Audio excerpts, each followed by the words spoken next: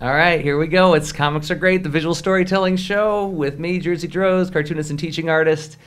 And with me today are, a couple of Michigan artists, although one's not in Michigan right now, and returning to the show. I'll do our Skype guest first, Mr. Ryan Estrada of RyanEstrada.com, who is you're still in Panama, is that right? Panama, that's right.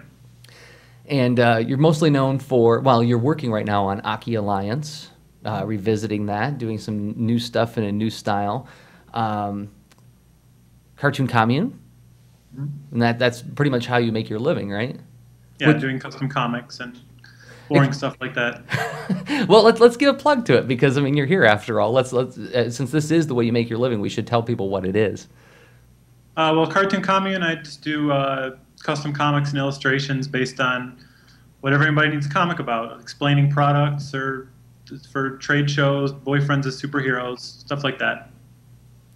And the rates are on the website RyanEstrada.com, correct? Yeah. CartoonCommune.com. Oh, CartoonCommune.com. Okay. And then you're also revisiting and relaunching Aki Alliance, right? Yeah. Very soon I'll be done with the graphic novel that I've been working on for 8 years, and it'll be released as a free ebook and all that good stuff. And after doing a comic for 8 years, I imagine some things have changed in terms of the way it looks, the way it feels, for you at least. I'm sure there's something that we, the readers, will notice as well, right? Well, I just noticed recently it doesn't really affect it much because each chapter of Aki is a new style. The whole idea is that the character is very indecisive. So one chapter looks like a scrapbook, one chapter looks like it's cut out of a newspaper.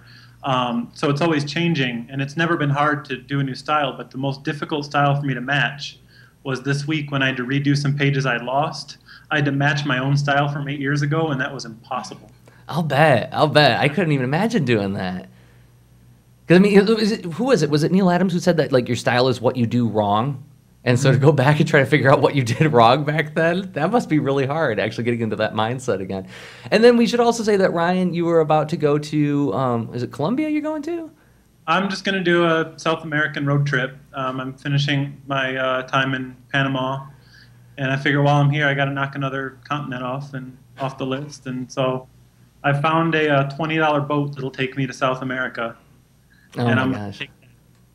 So, yeah, anybody who wants to hear more about Ryan's exploits across the world can check out, I think it was episode 5 that you were on, Limitations Breed Creativity, where we were talking about your 1-month animated feature, and calamity happened with that, and then your house got broken into, and a bunch of stuff got stolen, and so the animated feature has been pretty much done. It's just now it's all in post, right? Yeah, it was completely animated in the month, and then I've just been recompositing the same shots over and over again ever since then, and then they keep either getting corrupted or lost or stolen. So one of these days it'll basically every shot but one in the movie has been completed at some point, but they're not, sometimes more than once, but they're not, they don't all exist at this time.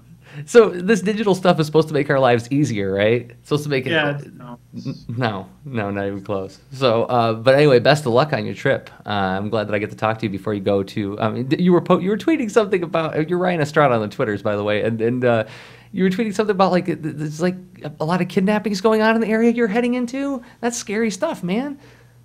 No, I was just listening to an episode of This American Life, and they were talking about it.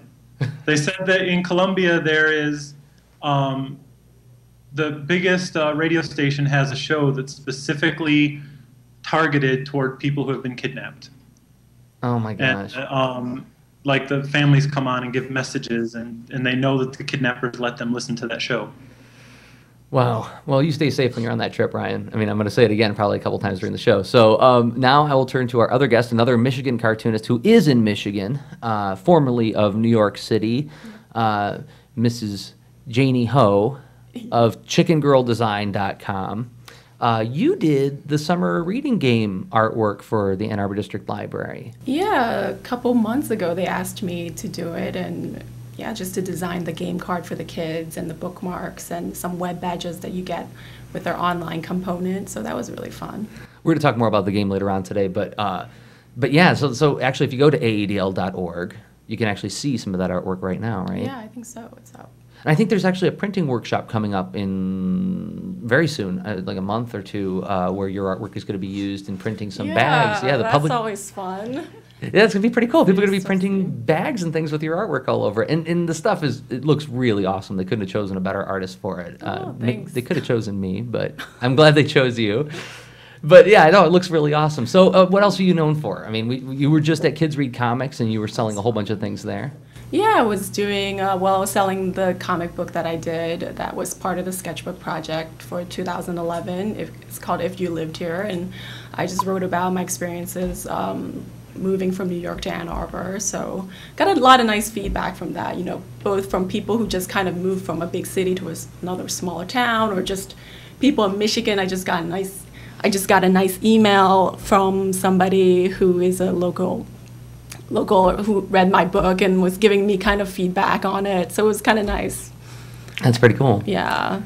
So that was the comic you did for the sketchbook project, yes? Yes. Did you wind up, I remember we talked about this, you were talking about cleaning it up a bit in Photoshop because when you were drawing on those pages double-sided, sometimes the ink would show through on different sizes. What did you wind up doing with that?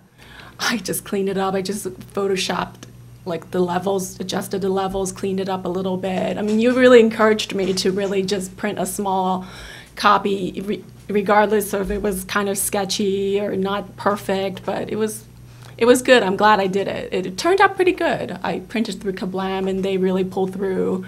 I was at MoCA in April, and those books came through and sold some there. So. Oh, very, very cool. And for those who aren't familiar with Janie's work, I would describe it as Charlie Harper meets Richard Scarry. Oh. So it's like the best of both worlds in her work. And yes, what was the title again? It was If You Were Here? If You Lived Here. If You Lived Here is the story. It's an autobio story of you coming from New York City to live in Michigan, but it's you replace you and your husband with chickens and roosters and other. Are there other animals? I don't remember. Well, other people were animals. I mean, you were a bear. Oh, that's right. I was a bear in the story. Yeah. Yeah, just different animals. That's only because I mean, the good thing about drawing yourself as an animal, or and other people's animals, is that you kind of can step back from it and not feel like you're spilling your guts out. Like a step removed, so you can tell your story and still be honest and be personal, and yet. Like, oh, it's just chickens, so it's okay. It's not really me. And you just have a fascination with chickens, too. Yes, that too. So Chicken Girl that's design. a whole different story. So. But what else were you selling at Kids Read Comics that we should make people aware of? I make little things. I sold little prints and just my picture books, too. So some postcards. And You did a couple how to draw books. I did. They're for kids, yeah. One is called, I think, How to Draw Monsters and Other Scary Things, and the other one is Zoo Animals. So they're just like step-by-step. They're for young kids, how to draw a giraffe or a lion. And the monsters was fun because I got to make up all the monsters in the book, and I got to name all the monsters. So I think that was pretty popular. The kids picked that up. Oh, good. And you were tabling at Kids Read Comics next to Danny Jones. Yeah, I was honored to meet her. Yeah, DannyDraws.com. You guys did a couple quick draw events together, which is like a live improvisational Yeah. drawing. I didn't get to see them. How did it turn out? It was okay. I knew going into a comic convention I should have, brushed up on Darth Vader and Yoda. And of course, somebody asked for that, and it was very funny. It was. Yeah, next time I'm brushing up on all my Star Wars characters. Did the kids give you the brutal honesty of that's not right? They were nice. They were sweet. They were like, yeah. Me and Danny somehow winged it, so it was good. Good. Because I've had that happen. Has this happened to you, Ryan, where a kid comes up to you and asks you for a sketch of something, and then you start drawing it, trying to do it from memory, and you're winging it, and then it'll be like an 8-year-old kid will be like, the helmet's wrong. You did it wrong. Did they do that to you? Yeah, I did a comic convention in Korea once, and I had never heard of anything they wanted me to draw. They'd hand me something to draw from. I just have to copy it, and they'd be like, all right. All right. Well, I think we've done a sufficient job of introducing you guys to the public of Ann Arbor. This show is recorded at the Ann Arbor District Library every Wednesday at 12:30 p.m. Eastern Standard Time. It's broadcast live at comicsaregreat.tv, and you can participate via chat. We got people on the chat client, and we're going to kick over to our subject, our topic for today. And I'm gonna let Ryan introduce this subject because this is something that we've been. Was it a year ago now we first broached this topic at a bar? Yeah, we were just talking about marketing, and I didn't even notice I had said it. All of a sudden, I just said marketing is just talking to a dude, and all of a sudden you get out your phone and you're twittering it, and I'm like, what just happened? Well, we were talking about, I think I was bemoaning my frustrations with social media etiquette, and how there are times where people will expect you to retweet their stuff or make an appearance at social media things like, oh, well, he didn't retweet me, he didn't tweet about me, he didn't give me a follow Friday, or he didn't like my thing on Facebook. He's not being my friend, and it's tough to stay on top of all this stuff. And so I was just bemoaning the fact that sometimes I get a little grief from people when it's just a matter of I wasn't at the computer that day. I was out and I just didn't see it because the stream comes and it goes in social media, right? And I kind of frustrate out of a sort of like what am I trying to say? A declaration of frustration. I said, what are we living in, a Jane Austen society where we have to observe all these rules of propriety and go to the proper parties and everything like that? And then that's when Ryan said, no, man, marketing is just talking to dudes. Networking is just talking to dudes. That's what excited me, because you were saying something along the line of like, what we endorse and what we support matters a lot, and we need to be careful about that, right? And we shouldn't do it for social pressures. I don't know if you could expand on that at all. Yeah, like when... Twitter is basically hundreds of people per second telling you to look at something. And if you look at every one of those things, then there's no way you would ever get anything done. Right. When you tell someone to look at something, if they look at it, you get like 10 seconds for them to, decide if it's worth their time. But to get them to look at it, it needs to be, for me to look at something, it needs to be, first of all, someone whose taste I appreciate. Like, there's certain people I know that like the same things I do, and they're not just gonna post something because they something just because a friend asked them to, and the way they present it too. If someone posts, hey, my friend's really trying to get people to read his comic, check it out. There's no way I'm gonna click that because it's clear that. You're not telling me what I'm going to get out of it. You're telling me what this other guy I've never heard of is going to get out of it. Oh, interesting. But if someone says, this is funny, and I see a bit.ly link that I have no idea what it is, but they said it's funny, I'm going to click it to see what was so funny. Right. Right. This is the value I derive from this, and you might too, right? Instead of saying, like, help out a friend. Yeah. Right. So, okay, no, that's an interesting way of looking at it. And there is sort of an art to posting to social media, isn't there? I would think so. It's just like you said, just doing something. I don't, I read my friend's stuff, but just because they're my friend doesn't mean I'm going to post something. If I read something and think, wow, people would really like that, I'll share it. But, if you post anything anyone asks you to, and, if I click the same thing, like I said, if someone says, this is funny, I click on it, I think it's funny, the next time they say this is funny, I'm going to click on it. And when they promote their own work, I'm going to check it out. But if every time I click on something, I get like, some kind of, cat saying something with inappropriate grammar, or something, I'm going to... Hey, maybe I'll like that. But yeah. So this reminds me of something I've talked about before. Probably on this show, and I know others.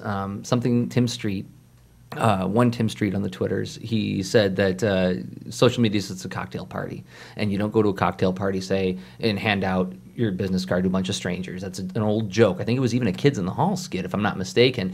But you go to a cocktail party and listen to conversations and hear what people have to say. And if you have something to contribute to that conversation, you contribute. And then if you say something interesting that makes people happy or makes people intrigued, they'll ask for your card. But you don't just go, hey, look at my card, look at my card, look at my card. And that is what Twitter becomes after a while, doesn't it? So, Janie, you just did a talk.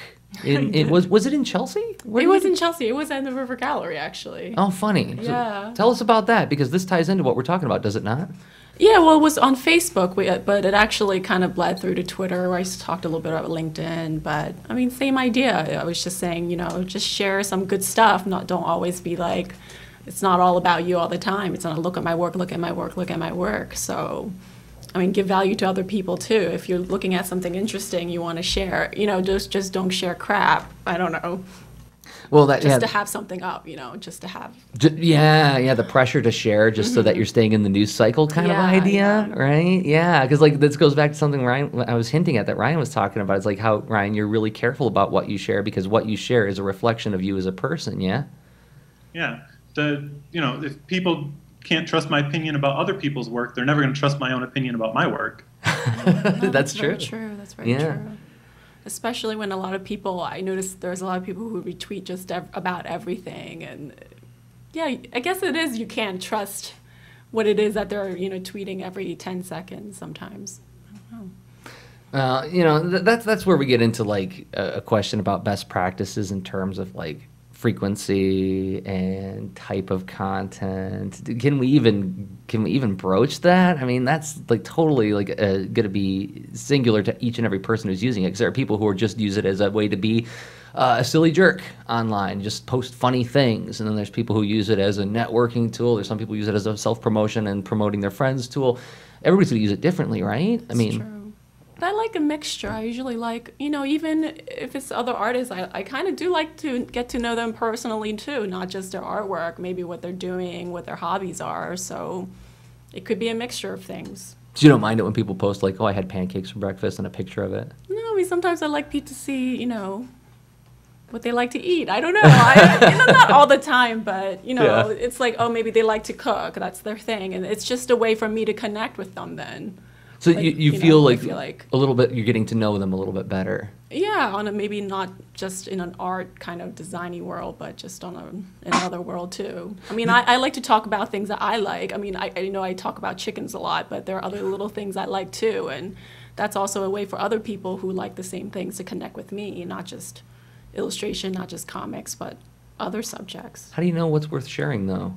I mean, is there like a gut reaction you get? Is there like, because like I've been there when I'm like, oh, I'm so tweeting this. Like when Ryan said that thing, like marketing just talking to dudes. It's like, that is such a wonderful nugget of wisdom that it needs to be shared with other people. But then I'll be, I'll see something funny. Like I was driving down the freeway on the I-94 and I saw a sign on the right that said left lane closed and a sign on the right that said left lane closed and a sign on the left said right lane closed. And I was like, that's funny. I might share that, and then I didn't, because I thought it's not that funny, So I find myself stopping from doing that. I'll get all the way to the last character. I'll go, nah, I'm not going to share that. So I don't know if you guys have any thoughts on how you know.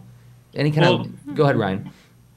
For me, the rule basically, not just Twitter, but in anything in life, what I want to share with people anytime I have something that I think is worth the time it'll take them to look at it is worthwhile. If I have that 20 times in a day, I'll do it. If I have that once a year, like I have like 20-page comics that I've done that I'm not going to release them because it takes someone 10 minutes to read this, and then at the end they wouldn't get anything out of it. I spent like a week working on it. For some customer or something I just did for fun. But I don't want someone to spend 20 minutes of their life and say, well, that was a waste of my 20 minutes. So I'd never show that comic. Yet if I, see a bug do something funny on my windowsill, and I think that's funny enough for the 1 second it takes to see it on Twitter, I'll post it. So it's a... well, what do they call that? A cost benefit analysis that you do, like a split second cost benefit analysis of somebody's time. Mm-hmm. Yeah, basically. That's uncommonly respectful of other people, Ryan. I'm not saying uncommonly for you, but uncommonly for people in general. As far as like big projects that I've released and pushed, in like the last 5 years, I can think of like 2 or 3 maybe. Yeah. That like I've really marketed and tried to get people to look at, because even though in the past few years I've probably done thousands of pages of work, but I learned a lesson when I first started working on Cartoon Commune. I wasn't having time to do my own stuff, so I would just post everything I did in Cartoon Commune, like, hey, here's a 24-page comic about someone's boyfriend is a superhero fighting a shark. Mm-hmm. And then I realized that all of my readers disappeared. Oh. And because there's so many times they'd spend all this time reading a 20, 30-page comic from me, and we got nothing out of it because it's made solely for the audience of this one girl's boyfriend. So, okay, I'm going to step back a little bit based on what you said. That's an interesting statement, because that almost suggests that frequency is not as important as consistency of quality in this case. Does that sound fair, or am I overgeneralizing? That's definitely what I'd say. I mean, some people, the frequency is important for certain types of work. Like if you're doing a comic strip, if you can, like a lot of the web comics, the way they work is if they can hit a target 5 days a week, they get people coming back. But it's important that they keep that level of quality. Like if you have a terrible comic and you just say, oh, I have to post a comic today and post it, that's going to be someone's first time looking at your site. Mm-hmm. Remember I said that, when someone clicks on something on Twitter, you have about 10 seconds to get them hooked. And if they go to your site and you have some ugly filler, that was your chance. All that marketing you've done, all the marketing you've thought about, that was wasted because the 10 seconds you had to get them as a reader is gone. But what about the fascination nowadays with people being interested in process, behind the scenes work, seeing something come together? Because I know some cartoonists, they'll post their page in progress throughout the week. Oh, here's the pencils. 2 days later, inks are done. 3 days later, the colors are done. I mean, you're not seeing the final polished work in that case. I mean, isn't there a case to be made for letting even the dirty, ugly stuff hang out sometimes because it lets people into going back to something Janie said about letting people see more into the life of the cartoonist? Or is this like a specific case I'm speaking of?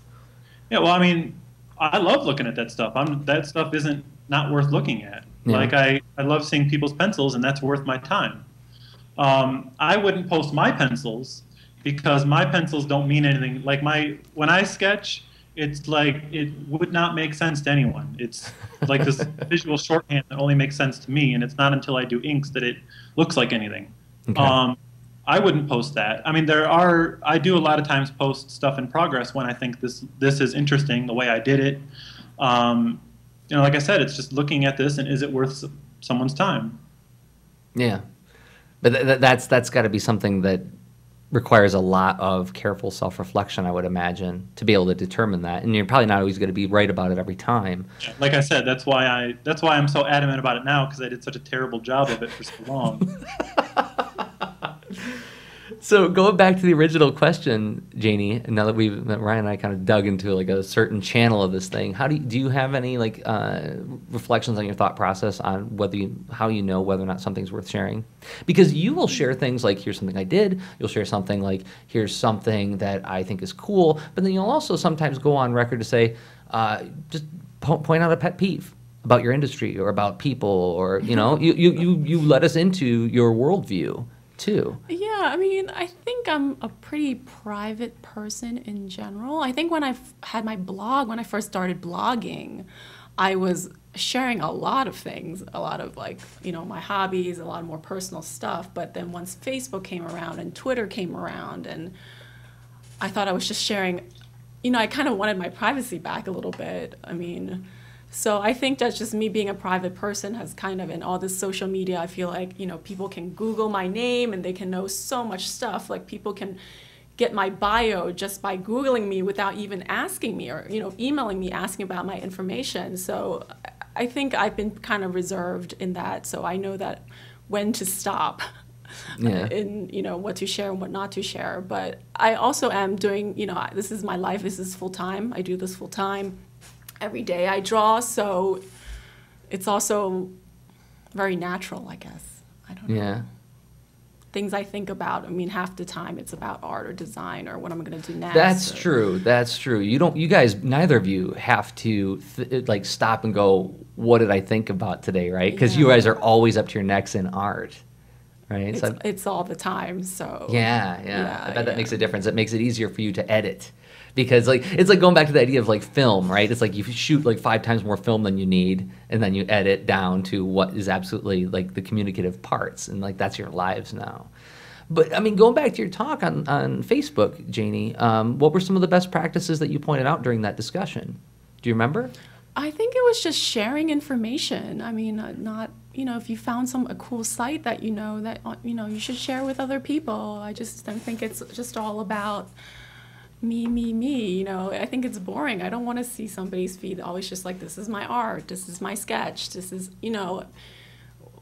I think you have to think about like what you're saying would benefit other people too. I mean, I have a lot of like contacts on Facebook and Twitter that's just fellow illustrators. It's nice to just talk shop. I'm alone in my studio a lot, so that was one of the things we talked about, was just, you know, and also other artists just saying, I don't have enough time to be on Facebook and Twitter, but That's right. You participate. I don't know if you've done this, Ryan. I imagine you probably have, or at least are familiar with it. The Kidlit Chat hashtag that you guys do. How often do you do that? It's Thursdays at 9. Shout out to that if anybody wants to come to that. So what is it? Explain what it is. Kidlit Art. It's the hashtag. It's okay. Just a bunch of children's book illustrators and just talking shop. There's a topic every Thursday, and it's just fun. We just talk about website promotion, how to submit to publishers. Mm-hmm. It's everything. So that's a great resource to start. So just go to twitter.com and search for hashtag Kidlit Art, and you can watch the conversation unfold, right? Yeah. So, okay. So Renee Van Beltzen posted in the chat, and I think this is interesting. He's when Ryan and I were talking, he said, so are you suggesting that social media is a public performance? And I think that's getting there. But what you were talking about, Janie, was about being helpful and useful to other people too, right? Well, I know that Danny Jones, talk about being helpful, and I think that's great. I like getting information of what other people are doing, helpful things. Even why would I keep it to myself sometimes if I like because it's your trade secret. Because then somebody could do what you do, and then they could be a competitor. But I'm a really big believer that I don't know, sharing your secrets, it just makes you be a little bit better. I mean, I know that what I do, I don't think there's no secret sauce to it. I do it in Illustrator, and there are tons of people doing their artwork in Illustrator. So, what do? I just have to be better. If I find a cool color site that I go to, I'm going to share with other people. It's not a big secret that I have this secret color palette that nobody can use, or I don't know. I've told this story before, but it's worth repeating. When I was in high school, I dated a girl whose dad was a professor of literature at a college, and he was a big poetry nerd, like old poetry. He was super like the way I feel about comics, this guy felt about poetry. And he had a friend who, in the middle of the night, in the middle of a rainstorm, jumped on his bike and rode to his house to show him this rare poem that he found, because that's how excited he was about it. He had to show him, even though it's like 2 o'clock in the morning, and even though it's raining, I got to show this to you right now. And I thought, man, that's what the artist life should be like. You should be surrounded by people who are like that, who want to share stuff with you with that kind of level of enthusiasm, And that kind of raises your sort of the public's perception of you, right? Because they think like, wow, this guy I feel good about every time he or she says something. Therefore, when Janie Ho says, hey, I got a book out. And that's not why you do it, right? You don't do it in order to get that book sale. Because it's just constantly in my life, all these little things, information that I get, So why not? I know other people would like that, so why not share with other people? So were you going to say, Ryan, I saw you leaning forward like, I got it. Yeah, I when I heard that, I really wanted to clarify what I was saying. I made it sound like I do this every time I post something. I'm in this panic attack about it. Worth someone's time, but it all goes back to marketing is talking to a dude. I think if I had a roommate and they were sitting at the other table, would I call them over and be like, hey, look at this? Or would I tell them this? Yeah. I just communicate with people how I would if they were sitting in the room, and then I don't waste their time, because I wouldn't do that to my roommate. I wouldn't say, hey, look at this thing that my friend made. I don't really like it, but I feel obligated to tell you about it. Right. It's a simple way of putting it is whenever you say, isn't this neat? Right? Yeah. I mean, that's how it is for me, is I try to think about, is this something where I would say, isn't this neat? And yes, unfortunately, like anything when social society gets involved, there's always going to be a party that comes in and says, hey, it'd be a big help to me if you would mention the thing that I did, because if I get mentioned to your constituency, then they're just going to magically give me money. Does that ever work for you guys? Oh, gosh. I don't know. I mean, where you solicited somebody, I don't know, I'm not saying that you did, but I'm just saying, like, can you see that work? Yeah. Because I've had people give me a little shout out because I made them happy or something, and then like, oh, I got a little social media bump because so-and-so who has a big audience said that I'm a nice guy.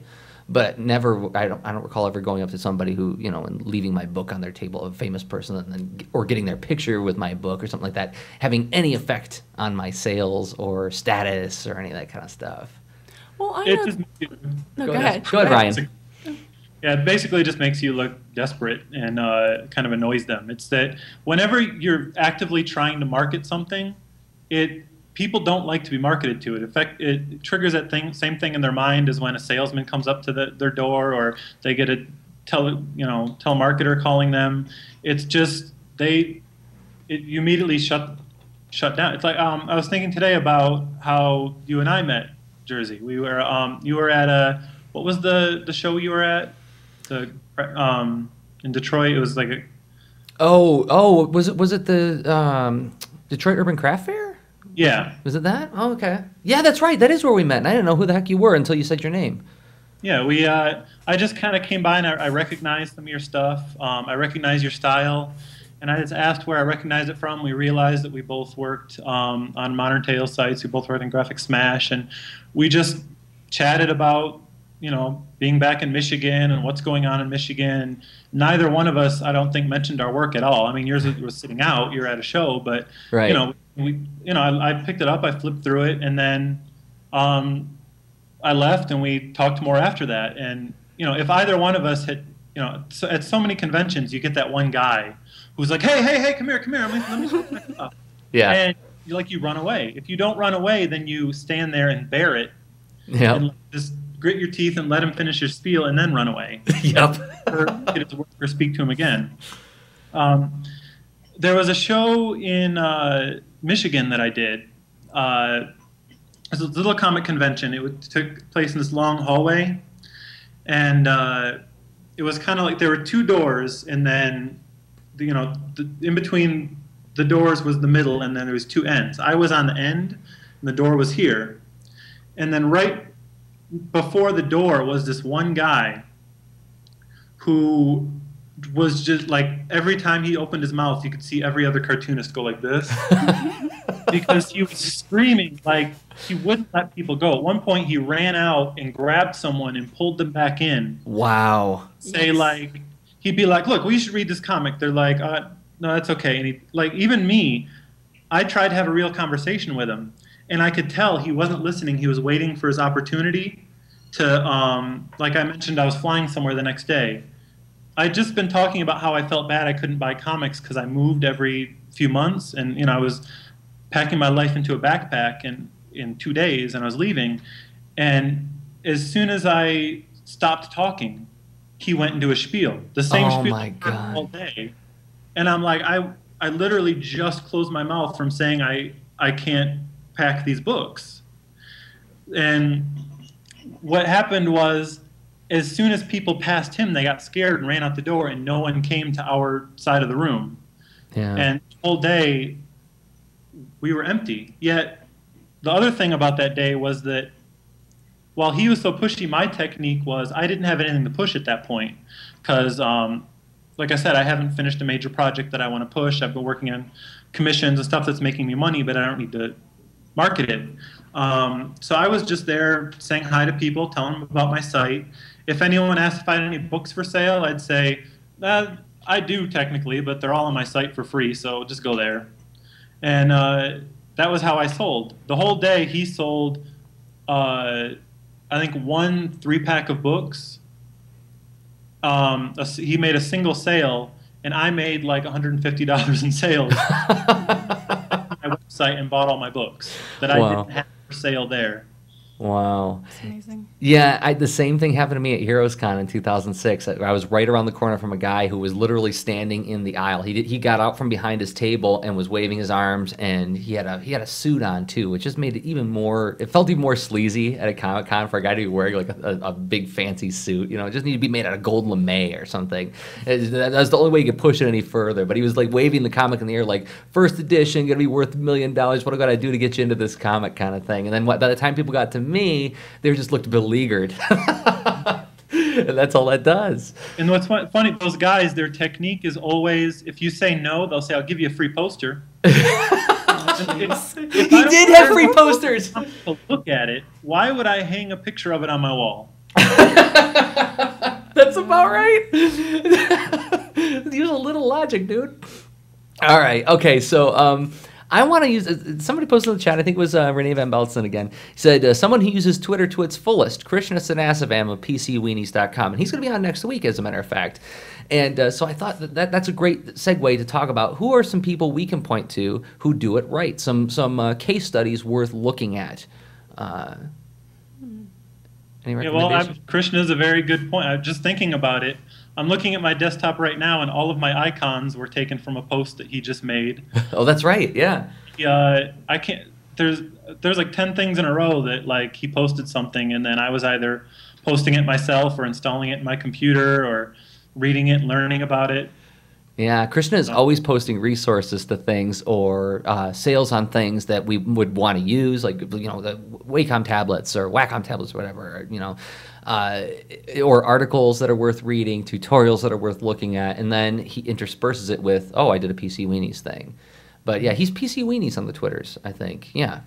So I'm trying to think of who else, because I can vamp while Janie thinks. Well, I don't know. I'm blanking out right now. I know, Janie, you would recommend Danny Jones. Oh, she's great. Yeah, and I'm glad I got a chance to meet her this past weekend. She's always really good. And it's funny because she kind of adds a little, she can be very honest, too, about certain things. Yes, she can. Yeah, which I love, because I know a lot of us is like, I don't want to say that, but we're all thinking it, so...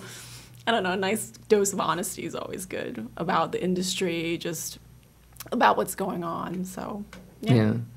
And sometimes she can say things that could potentially make some people irritated. And then I noticed that, at least from what I see on my feed, that Danny doesn't spend an inordinate amount of time defending her points. She just says it and moves on. I would recommend, actually, Ryan is a great guy to follow, because Ryan is the kind of guy who will just post funny things, and then you can get into a funny discussion. We got into a midnight discussion about, what was it, Mad Men we were talking about? Yeah. And you were just saying something about, I watched it, didn't quite get it, and then I mentioned you, and I said that, I found it dreary and incomprehensible, and then you said, good thing we're talking about this at midnight, because we would be tarred and feathered. Now we're going to be tarred and feathered, because I brought it to the show in the day. Yeah. Right in the middle of the afternoon. Oh, good. I just finished the seasons of Mad Men on Netflix. I liked it. A lot of people like it, but that's what's funny is about sharing your opinion online, is that everybody, Ryan, you had a great way of phrasing this. I don't remember exactly how it went, but I was talking about how whenever I express my opinion on anything, it's like 20 people line up to say, hey! And then you said to me, I think it was something along the lines of, people feel the need to defend their choices in life, for better word. We all do. And so when you say you don't like something, that can be construed by some as an attack on who they are, right? Yeah. So any other people who post good information? I should be looking at my Twitter feed. I should look at my Twitter feed too. Everybody look at their Twitter feed. I'm blanking now. There's just so many good people. I know, and this is totally like asking. It's like asking people like for shout outs during an interview, and you're like, I'm gonna forget somebody, and they're gonna be like, Well, the thing about Twitter is that it's just so quick that everybody's got a short attention span. It's 10 seconds again, It really is. Nobody has any more time for anything. What do you guys feel about people who kind of retweet the same thing, like the same thing over and over? Because I tend to usually just tweet like one thing if I'm talking about, a book I have coming out, something that's released. Post. I'll tell you one that I did that I got the vibe that people were irritated with me for doing it. I don't know if this is hubris or what, but I posted something, and I don't remember what it was, but it was something of asking the opinions of the crowd. Okay, what do you guys think of this, right? Mm-hmm. And people started responding. And so I started retweeting their responses with like a sentence from me sort of responding to the response, just to show that the conversation was happening, like how like the Kid Lit Art chat, right? But instead it was like, I was facilitating a conversation on Twitter amongst me and my followers, and when somebody who I was following who followed me rather, said something, a response that I thought was really interesting, I shared that. And I got the feeling that some people got irritated with me from all of the retweets of other people's stuff that I was like trying to get, because I like thinking of it as a conversation tool, right? But not everybody wants to be party to my conversation, and to which I would say, well, then don't follow me. Or am I damaging my marketing by using my marketing channel as a conversation tool, right? I don't know. What do you guys think? Well, I think that your marketing is about getting the people who like what you do to find your stuff, not about adapting what you do to fit this hypothetical audience. Yeah. If you like conversations, then people who like reading those conversations are going to read your stuff. Yeah. Yeah, I like to follow the people I'm following, what conversations they're having. So if you're just replying to somebody, I don't know what's going on. So I like the retweeting of what was the original conversation starter, what was the original question. I like seeing that. Yeah, I do too. I get kind of, what's the reason I started doing it was because it's frustrating for me when I see somebody just responding to other people without seeing what the source material was. I guess in that case you could always use a hashtag, but again, I like Ryan's sort of outlook on this, is that being natural, operating on a sense of being natural is the only way to really get the audience that you want. But that requires a sort of kind of like relaxation and comfort with yourself, I would imagine. I mean, Twitter is, it's basically everyone can see your tweets, really. So what are you going to do? People are going to like, there's going to be people who like it and don't like it. So Twitter is a way to go through the high school drama movie sort of arc of your character in public. You start out being all concerned about it. You start out worrying about doing it right, and eventually you find out who you are and what you're here for, and then you just start doing it naturally. Now you're popular. Did I just make it sound grim and horrible? Maybe I did. Okay. Well, I just feel like the second you're actively marketing yourself or marketing your work, you're not doing it right. And the second people feel like you're marketing to them, you've lost them forever. That's, like I said, it gets that thing in your brain. There's when I was in India, my job was training call center workers on dealing with Americans. And I did this training session on how to be a sales ninja. Oh, yeah, I want to hear about this. They had to, basically, I was working at City Mortgage, and they were just taking payments and stuff. And suddenly the Citibank started telling them at the end of every call, you have to try and sell the customer a product. And this came out of nowhere. They'd never done this before. And they started saying, if you don't sell X number of products, then you don't get your bonus for this month. And this had nothing to do with my job, but I put together training just because I could tell they all hated it so much and they were dreading it. So basically I said, what we're going to talk about is the difference between being a sales ninja and a sales samurai. When a samurai attacks you, the samurai is going to pick up a big sword and scream and run straight at you. And you're going to see him coming, and you're going to get ready to fight. He's probably still going to beat you, but you can at least get ready. When a ninja attacks you, you have no idea the ninja attacked you. You're just dead. Oh, yeah. So what I said is, don't let the customer know that you're selling to them. Don't say, is there anything else I can assist you with? Well, while I have you on the line, let me tell you about this wonderful product. The customer's hung up. Yep. What I said is, if the customer is complaining about how they forgot to pay their bill this month, be like, well, there's a reminder service, right? Yeah, yeah. And then the customer has no idea you're selling it to them. If they say, yeah, I don't want that, then you can mention another product later. They have no idea that you ever mentioned it. And they started doing this, and all of a sudden their sales started shooting up, and no one was bothered by it again. And then, like 2 days later, Citibank called and said, why are you all going off script? You have to stay on script. And then it went back down. Boo. Oh, man. But, okay, well, what about, I'm going to play devil's advocate just for a second, Ryan. What about the person who says, well, then you're being extra deceitful because you're tricking people into a sense of complacency and you're tricking them into spending money on your stuff? Well, the tricks that I was telling them was tell the customers about the things that they could actually use. Don't tell them, don't trick someone into buying, I forget, I can't even remember all the stupid products they were offering because they were so ridiculous. But I said, don't just say something that has nothing to do with the customer. If the customer mentions a problem or is complaining about something, mention it. Just like The only time I've ever really been in sales myself was I was working at my mother's. My mother was running a portrait studio, and I was helping her out at Christmas. And I actually had to sell because it affected my mother's bonuses and stuff.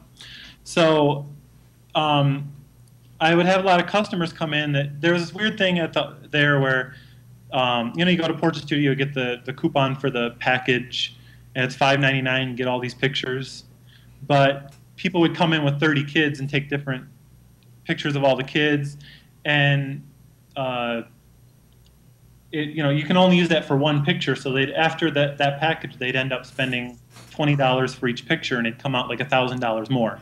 And I knew it was in their best interest to throw away that coupon and not use it. But they wouldn't believe me. They'd think I was trying to cheat them. But I had this technique called the look over your shoulder technique. Anytime I tell the customer that, I just go, and then tell them. And each time said, really? And took it. So they didn't even notice that I did it, but psychologically what it did is it put me on their side. I'm making sure my boss isn't looking. I'm making sure the other customers aren't looking to know that I'm telling them the way to save money. Because I knew eventually we were going to get to it anyway, but I was just going to have to argue with them for half an hour. But the second I did that, they knew I was on their side, and they did what I told them to do. And then they trusted me enough, they knew I wasn't going to cheat them, that they ended up spending a lot more than they would have because they don't feel like they're battling against me to save money. Wow. Wow. Impressive. That is pretty clever, and it sort of illustrates this whole idea of it's about building trust with a constituency, right? And the only way to really build trust is you have to have a sense of respect for your audience and their time, otherwise, because one thing that social media has really done, and I think this is true, I haven't done any studies on this, but I bet that other people would back me up on this, is that it really kind of it exposes your full personality to the internet, whether you know it or not. Right? Because there's going to be a time where you let your guard down. There's going to be a time where you're a little sleepy, or you had a little something to drink, and you post something that reveals something about you that even you aren't aware is what it's. And you could probably collect somebody's feed and do a psychological profile on a person very easily. So if you are a little bit passive aggressive, or if you have some anger issues, or if you have some misogyny in your psychological makeup, all that stuff's going to come out eventually. So it doesn't. All these techniques that Ryan's talking about, I suspect it doesn't alleviate you from being a good person, right? Yeah. I mean, it's like we know we're all there too. We all want to part of it market ourselves. I mean, at some point we're going to market ourselves, whether we're saying we are or aren't. But so you don't buy the argument from some people where I just share stuff online, but I don't care if anybody reads it. Of course, everybody cares. Not everybody cares about it. I mean, I don't know. Yeah. I'm there to have fun too. I mean, I'm there sure. to have fun. Really, genuinely want to meet people. I mean, I'm in my studio all day. I don't get out. Twitter, Facebook. That's like, these are my my colleagues. The guy next to the cubicle. So no, this show is a perfect example of that kind of thinking. Is that. Yes, this is designed to be useful and helpful to people, entertaining to people to whatever degree that it is. But for me personally, and I said this right from the start when I did episode 1, this is my social hour. This is the way I get to get out and talk with other cartoonists about things I care about, So it's nice that it does double duty and becomes a show that helps promote all the stuff that we do, but it's mostly for me at any rate. These are the conversations I wish I could have in the studio, right? So. Yeah. Okay, well, we're coming up to... Oh, go ahead, Ryan. Go ahead. The reason we talk about these things isn't because we're marketing ourselves, it's because we're nerds. We can talk about this all day long. That's exactly right, yeah. Okay, well, we're coming up towards the end here, and I wanted to break into the news segment, which eventually I'll get a stinger for that I can play on the show, or not news, but calendar events. But before we do that, I want to give some shout-outs to people. If you want to follow some very interesting people on Twitter, you can follow Jannieho, JANNIEHO, and chickengirldesign.com. Yep. Are you on Tumblr, too? Nope, I'm not on Tumblr. Not yet? Oh, Danny Jones is on Tumblr. I think you better do it. I have too many things. I know. Just add another one. But DeviantArt, are you on there? Nope. No? The only place to go is chickengirldesign.com then. And chickengirldesign.blogspot.com is my blog. So there we go. And on Facebook, do you have a Facebook page? I'm on Facebook /Janie Ho. Oh, simple enough. Yep. Clear branding. Ryan Estrada. Ryan Estrada is about to head out into the wild world of South America. And you can find him at ryanestrada.com, cartooncommune.com if you want to pay him to draw a comic for you. Ryan Estrada on the Twitters, right? Yeah. Anything else that you want to that you think is neat that people could look at? If they think if they thought what you said today was cool and interesting, and they want to find out more about this Ryan Estrada guy, where should they go? When you go to the front page of ryanestrada.com, all the work I'm proud of is right there, and I'm going to be posting a lot more stuff coming soon that I don't want to start pushing heavily yet because it's not done, and I don't want you to get sick of hearing about it before it is. But they can subscribe to the RSS feed and then be notified when something worthwhile is happening. Oh, Janie, you're on the Instagrams too, right? Oh yeah. So you can go on Instagram and look for Janie Ho. Ryan, do you have any place where you post photos of all your exploits? Just the blog? Twitter. Okay, just Twitter. Oh, that's right. Yeah, TwitPic and things like that. Okay. Well, guys, this was an awesome discussion. I feel really good about it, and I hope I can get you guys back for another one of these. That was super fun. So I'm going to kick over to the calendar because there's stuff going on in Ann Arbor that's worth looking at. Until the end of the month, you can go to Chelsea, Michigan, go to the Chelsea River Gallery. That's chelsearivergallery.com. You can check out the exhibition that Janie's in. Yay. The Comic Jam. It's open till the end of the month. You can purchase art there, fine art by Michigan cartoonists and beyond. We'll have to get Ryan in the next one, actually. If you are you coming back to Michigan anytime soon? I have no idea what happens after South America. Coming back. I'm gonna watch your Twitter feed like a hawk to make sure nothing happens to you. But I hope you can come back towards the end of the year. It'd be cool to do another one of these art shows with you in it too. Anyway, chelsearivergallery.com. They're open Tuesday, Wednesday, and Friday from 11 a.m. to 5 p.m., Thursday from 11 to 8:30 p.m., and Saturday 11 to 8 p.m. June 23rd, that's this week, I think it's this Thursday, the Teen Graphic Novel Academy starts at the Ann Arbor Art Center. That's AnnArborArtCenter.org. That's where you can sign up. That's at 117 West Liberty Street. I'll be teaching a 8-week course on graphic novels for teens, so if you have a teen in your life that you think needs a little bit more instruction, you can send them my way there. June 30th, I think that's when it ends, Green Brain Comics in Dearborn is assembling an exhibit for the Headspace Gallery in honor of the 50th anniversary of the first issue of the Fantastic Four that appeared in November 1961. And they're doing a call out for artists to draw a page of the story in their style to be put in a gallery exhibition. So the gallery exhibition will be the full issue in order, but each page will be interpreted by a different artist. So that's pretty cool. I wish I had time to participate in that. The sign-up form is at greenbrain.biz/gallery.htm, gallery with a capital G. And then got the summer reading game coming up at AADL with Janie's art all over it. And for that, I was wondering if we could get Eli Nyberger in here. I think he's outside of the studio right now.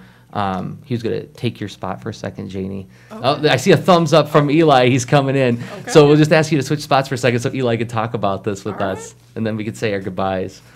But also, while Eli comes in here, July 5th coming up, graphic novel or comic book academy at Mallett's Creek. You can find information about that at aadl.org. Free 6-week class at the Ann Arbor District Library. I think, Mallett's Creek from 1 to 3 p.m. Tuesdays. And then Wednesdays, starting July 6th from 6 p.m. to 8 p.m. at the Pittsfield branch, I'm going to be doing Comics Fundamentals, an adult comics class. Don't read into that. It just means it's a comics class for grown-ups. So, Eli. Hey, Jersey. Thanks for being here. Hey, thanks for having me. It's great to be here. So we got some cool stuff going on with the summer reading game. That's for sure, yeah. Tell me about this. Well, summer reading is a very much a staple of library programming all across the U.S. It's not really heard of outside the U.S. It's a very kind of American public library thing. But, it was born out of a desire to kind of keep kids' reading skills up over the summer.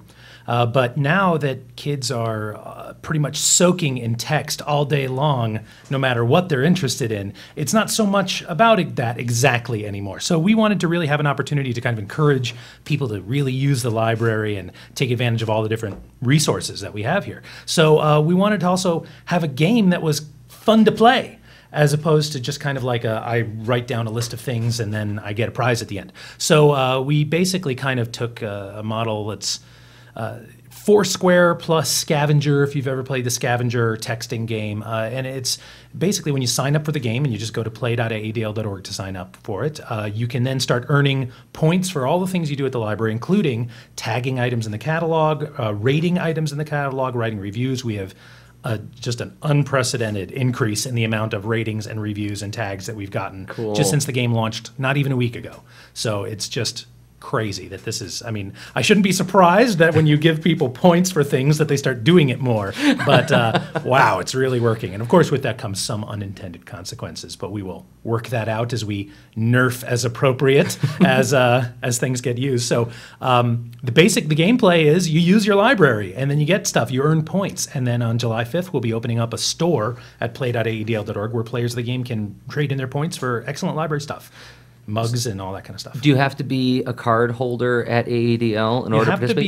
You don't have to be a card holder to play the game. You do have to be a card holder to receive prizes. Because you have to come pick them up in person. Because this is a game for our patrons. Right. And anyone's welcome to play and earn points just for fun. And anyone can have an account on AADL.org. But the prizes are provided by the Friends of the Library, a very generous support that we get from them every year. And so they're intended for Ann Arbor District Library patrons. So if you've got a library card, you can get a prize. If you don't have a library card, then you can still play for fun, get all kinds of stuff, earn badges. We have a number of different badges that are out there, and there'll be more badges every week. And actually, we have a code for listening to this podcast. Oh, my gosh. And the code is CAG Rocks, C-A-G Rocks.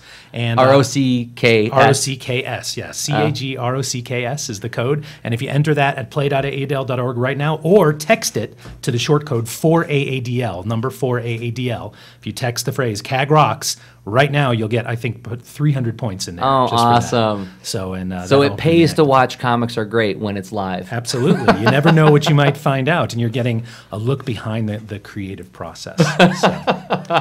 Awesome. So actually, this is something that we can also crowdsource Comics Are Great listeners to do, is to participate in this game. Even if they can't get prizes, they could go to the graphic novel collection and post reviews and ratings now to let the public of the Ann Arbor public realize what comics are worth reading. Definitely, and especially when it comes to real standout graphic novels, there's a lot of things that could use tags like Eisner Award winners. There's great things to tag. There's all kinds of stuff that if you tag them with something about them, or let's see.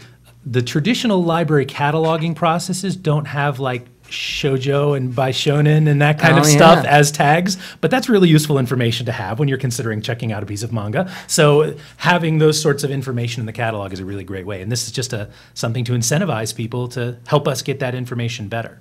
Oh, awesome. Okay, so play.aedl.org. Everybody go to it. Yeah, and actually all the graphic design for it, as well as our kids game, was designed by the wonderful and talented Janie Ho, who was just your guest here. And she did a really great job on all that stuff for us, and it just looks so great. So yeah, it thanks does. To her for that. Oh gosh, yeah, for sure. Oh, we lost Ryan. So I marketed him away. Well, that's okay, because we were going to close out anyway. So I want to thank Ryan Estrada of RyanEstrada.com, Ryan Estrada on Twitter, Janie Ho of ChickenGirlDesign.com, and Janie Ho on Twitter, and Eli Nyberger of AADL.org. Thanks, everybody, for spending time with us in the chat and for hanging out with us and listening. Until next time, I've been Jersey Drozd of ComicsAreGreat.com and Jersey on the Twitters. Okay, bye.